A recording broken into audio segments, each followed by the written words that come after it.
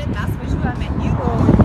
Iki Rojaus mūsų dar laukia ilgas kelias, nes pakeliui planuojame aplankyti 4 vandens malūnus.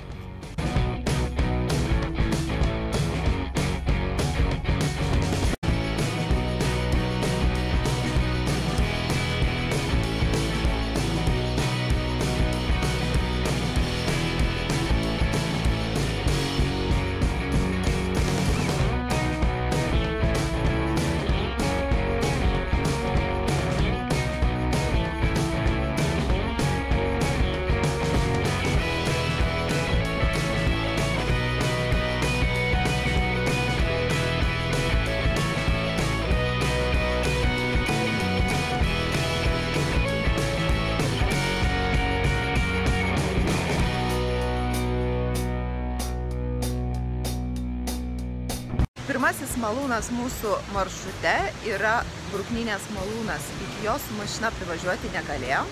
Teko paeiti kelius šimtus metrų miško takeliu, šalia malūno gyvena žmonės, tačiau jį galima apeiti, apsižiūrėti.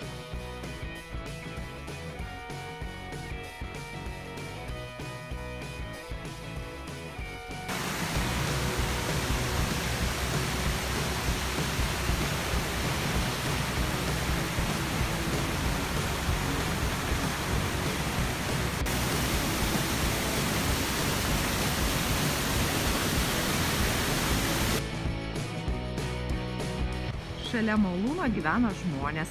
Pakalbinti ir paklausti, ar daug turistų sulaukia malūnas, sakė, kad nuolat atvažiuoja kas nors jo pasižiūrėti. Čia jiems netrukdo.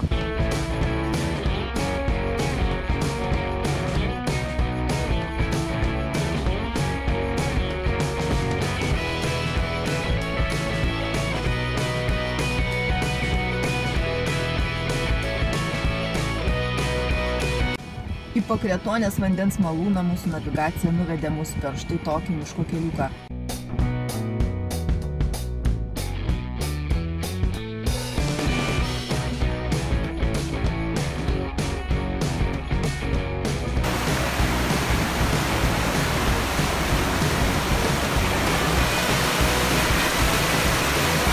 Pakretonės vandens malūnas yra privačioje teritorijoje, teko sumokėti vieną kitą euriuką tam, kad galėtume pasižiūrėti į malūną.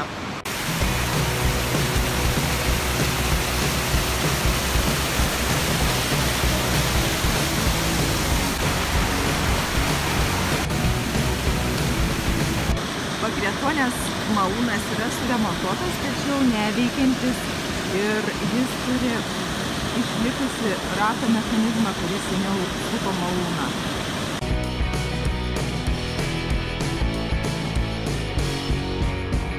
Štai mes dar prie vieno vandens malūno mūsų kelionėje, jisai jau 3. Skaičiau istorijas, kad šiame malūne gyvena velniai. Kaži dienos metu tikriausiai mes jų nepamatysim. Kaveikėnų vandens malūnas pastatytas 19 amžiuje, dabar jisai sutvarkytas. Tačiau aišku, neveikia ir miltų jau čia niekas nebemala.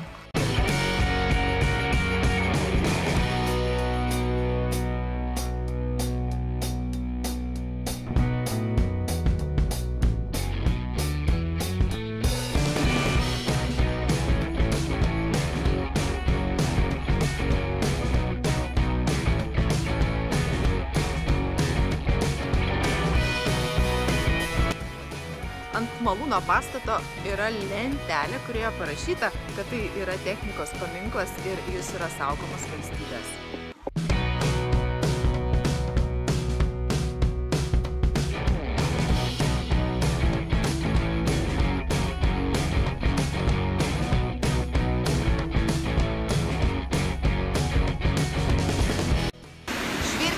Miško keliukais atvažiavom mes prie paskutinio savo 4. malūno, Minčios malūnas. Jis stovi prie užtvenkto Minčios upelio.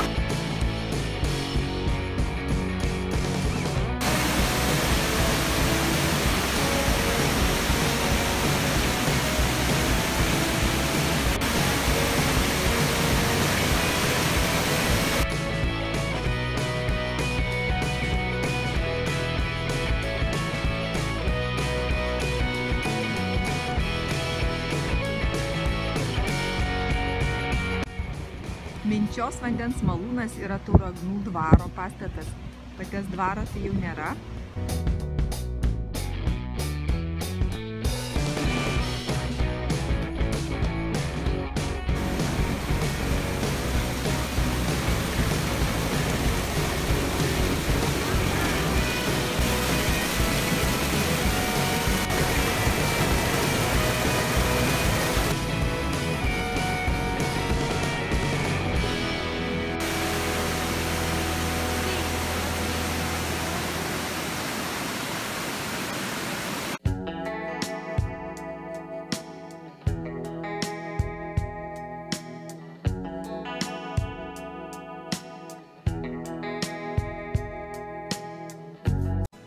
O štai mes ir Rojuje. Iš tikrųjų, tai yra labai mažas kaimelis kažkur Ignalinos rajone.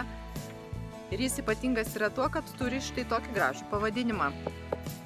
Pravažiavom per visą miestelį, pamatėm tenais gal 3 ar 4 namus, mažą ežeriuką ir aikštelę prisiparkuoti. O ko daugiau reikia tam Rojui?